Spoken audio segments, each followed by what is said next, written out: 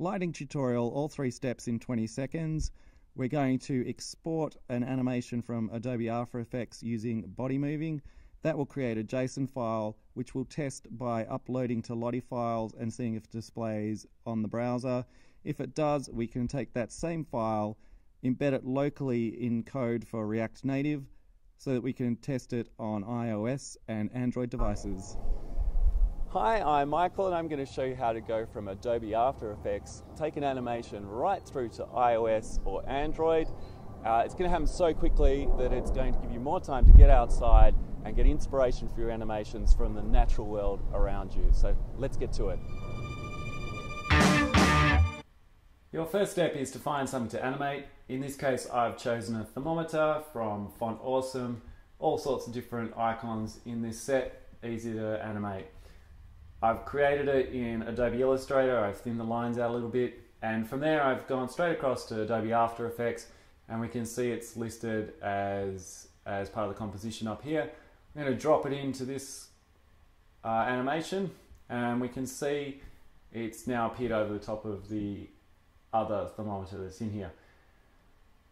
And you can see that it's got Adobe Illustrator as the extension. So the critical step within Adobe After Effects is to export the layer as a vector layer. So at the moment it says Adobe Illustrator layer. I'm going to click on Create Shapes from Vector Layer to get it to vectors.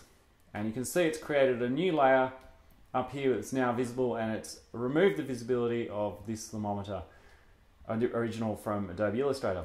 So I'm going to delete that. You don't need to delete it, but I just do it to kind of clean it up. In this case, I don't actually want 2 thermometers, so I'm going to delete this option as well. But we can see that these are all shape layers or vector layers, so it's ready to be exported.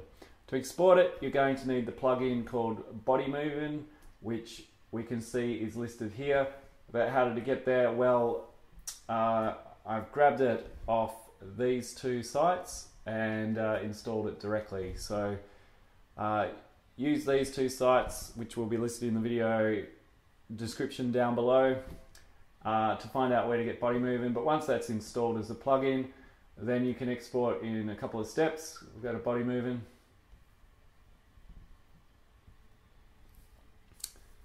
We'll check the settings.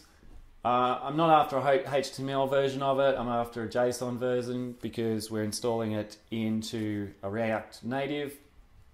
So I'm happy with that, those settings. I'll hit save. It always overwrites this file, so there is a file that already exists there as thermometer3. If I hit render now, it's just going to overwrite that. It's not going to query me and prompt me to overwrite it. It's just going to overwrite it. So I'm going to do that right now and render it. It's really quick because this is a small animation. So the next step is to test it out. Here's the file, it's just been created, and the way to test it out is go to Lottie files where we can see everyone else's animations. Click on Lottie preview and you'll come up with this box here. We're going to drag the file into that box, and we can see it's loaded directly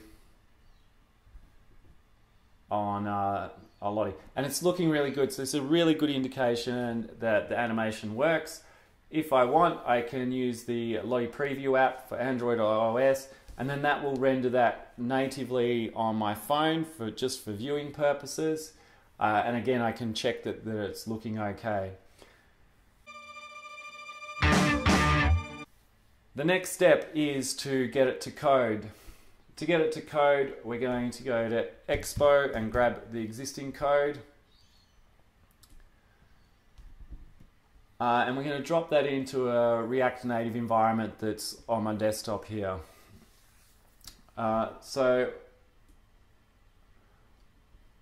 all I'm going to do is I'm going to select all this code, copy and paste it over my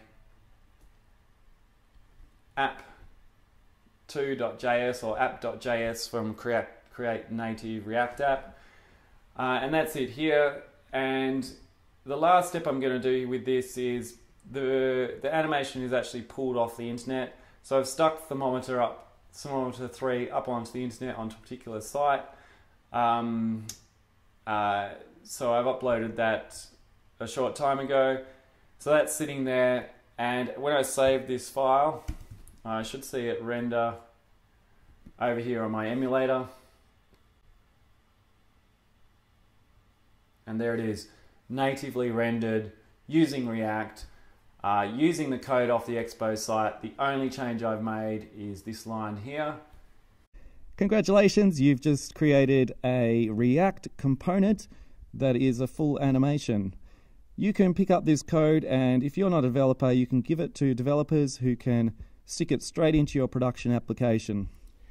Special bonus section, you can use an online body moving editor within Lottie files to change the colors of the animations that you see there. So any animation that you see on Lottie files can be manipulated online using a different color palette, and you can download that file and use it on your local React native application for iOS or Android.